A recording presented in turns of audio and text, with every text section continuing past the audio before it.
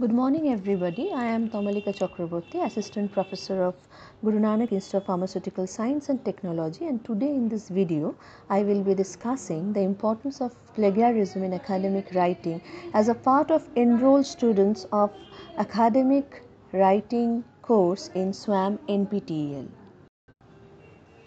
The next most important question is that what is plagiarism and why it is important, why we are so concerned with actually plagiarism. Now in the era of research and development, a researcher or an academician are actually excel. They actually excel because of the paper they publish, because of the books they publish. So all of a sudden, if it happens that they are caught in an offense of stealing somebody else's idea, then that will be a black mark in their career. So that is why everybody should know that what is plagiarism, and that is why I am making this video.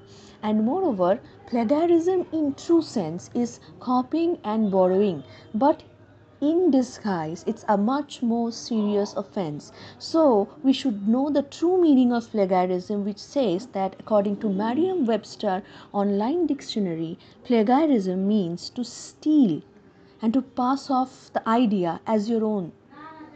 Moreover, you are using somebody else's resource without giving a credit, then that is a plagiarism. To do literary theft and to steal somebody else's idea, modify it and calling it as your own is also plagiarism. So if you are doing this, we are actually stealing somebody else's novel idea, somebody else's work, and that is plagiarism, and it should be avoided. The next question is that does words and ideas can be stolen? Is it true? Words and ideas are actually inanimate objects, then how can it be stolen? The answer is yes, it could be stolen. Why? According to US law and laws of some other country, production of original novel idea is considered as intellectual property right. That means somebody's intellect, right, somebody's new idea, right, and it is being protected by copyright laws. So that is actually, of course, words and ideas can be stolen.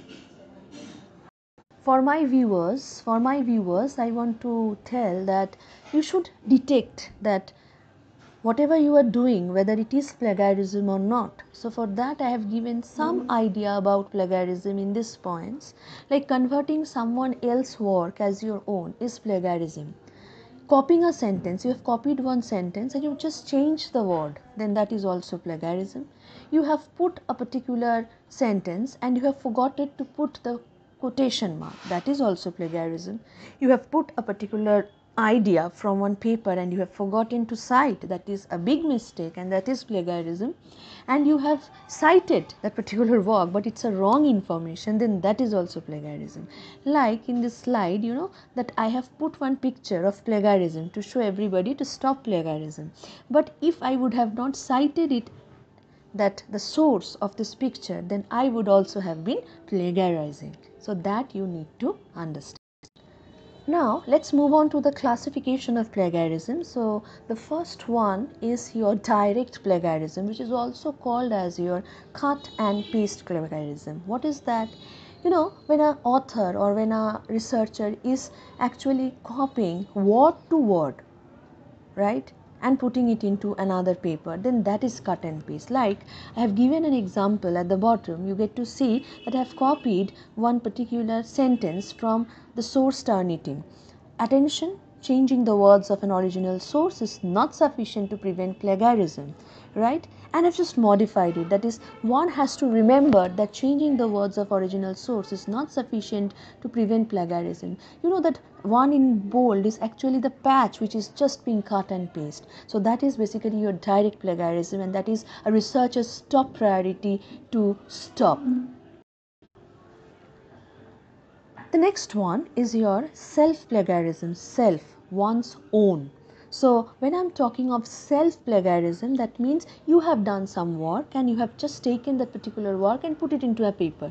But you have not informed your guide, you have not informed the co-author, then that is a strict offense, criminal offense, and that is equivalent to plagiarism. Even if you are taking your own work, your data of one paper and putting it into another paper, you have to cite your paper. So if you are giving citation, it's absolutely okay. If you are not giving it, that is equivalent to your self-plagiarism. The next form of plagiarism is your mosaic plagiarism. The word suggests mosaic means patch. So what you are doing over here is that you are taking one phrase exact without any quotation, or you are changing a sentence, right? Modifying a sentence, but the structured sentence, the same structured sentence, the same meaning in the same place, that is also plagiarism. You get to see in this example, I have took one sentence from turnitin.com, and you get to see most cases of plagiarism can be avoided by citing resources. I have just written one can avoid plagiarism by citing resources. So this is a phrase, but I have not put it into the quotation mark.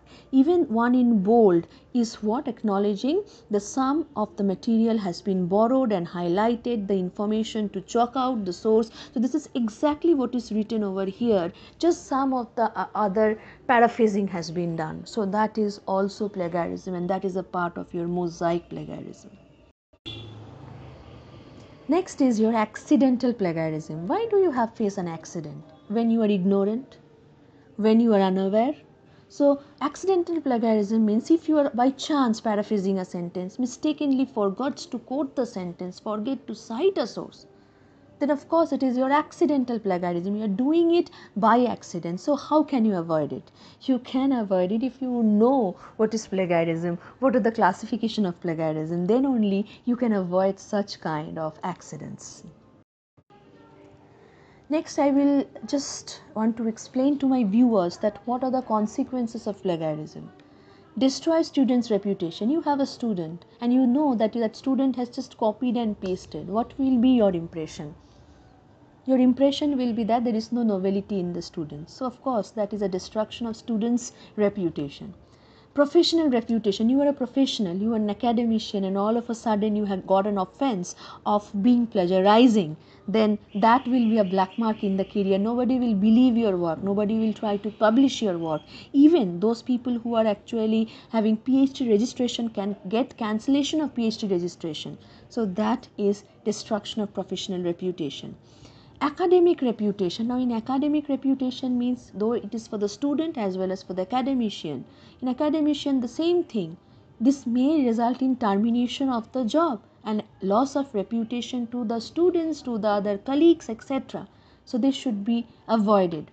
Legal repercussion, of course I have told you that most of the ideas are protected by copyright law. So if you are copying it, right, then you have legal consequences. You can go to the court, right? So because it is equivalent to a criminal offense. Monetary repercussion, you have to give some monetary money for that, right? For example, a lot of years before when Samsung copied Apple iPhone, the company actually complained about this particular copying of the software, and Samsung had to give a lot of money to the Apple, and moreover have to ban that particular mobile phone from the market. So these are some of the consequences of plagiarism, of copying blindly. So in this last slide, I will request my viewer to study more about plagiarism, to go into various softwares and see that how to detect plagiarism, right? And how to reduce the percentage of plagiarism in your work, right? And ultimately, I will request everybody who is listening to it, a researcher, academician, a student, to stop plagiarism, to stop copying and generate your own novel idea. Most of my slides are being taken from NPTEL course Academic Writing. They have provided us with a lot of lectures and lot of notes. So from there my slides are being taken. And I have told you that some of the words and some of the sentences are taken from turnitin.com. Even I have taken some sentences from authenticate.com. These are basically the tools by which you can check your plagiarism and you find out the exact percentage of plagiarism in your work, right? So I will request you to also go through those websites like turnitin.com and authenticate.com. As a student, my feedback is very important as suggested by the academic writing course. So accordingly, my feedback is that the lecture videos are interesting, short, right, informative, engaging. Webinars, I have interacted in the webinars, and even the course materials are very simple and one can easily understand from the course materials. So I will tell all my students to actually go to this particular course, read about this course, because that will give them the true sense of writing and academic writing, a research article or any type of academic writing in your near future. Last but not the least, I want to thank academic writing course team of SWAM NPTEL, the professors, right, the mentors, for their vibrant lectures, and also the course materials are so nice. And moreover, the total academic writing team who has made this particular interaction between the enrolled students with the SWAM NPTEL individuals so easy. So I will acknowledge, I will thank academic writing team of SWAM NPTEL.